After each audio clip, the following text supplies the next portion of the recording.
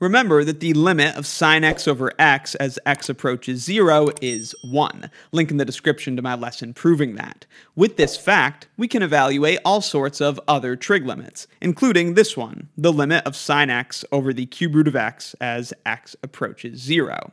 We would like to get an x in the denominator, because we know what sine x over x is when x approaches 0.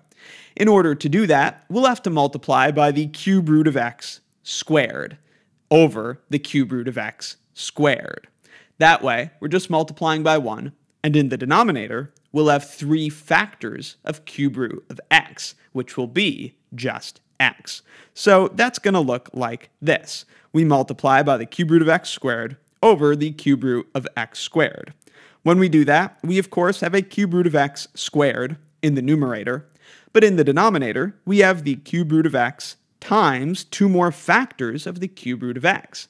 That's the cube root of x cubed, which is just x. Then, by the limit product law, we can split this limit up into a product of 2 limits we know. We can take cube root of x squared into its own limit and multiply that by sine x over x and its own limit.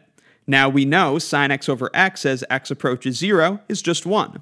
And on the left, the cube root of x squared, we can just substitute 0 into that to evaluate the limit, and we find, of course, that it is 0, because the cube root of 0 is 0, squared is 0. And so our final answer is 0 times 1, which is 0. Let me know in the comments if you have any questions, and be sure to check out my Calculus 1 course and Calculus 1 exercises playlists in the description for more. Thanks for watching.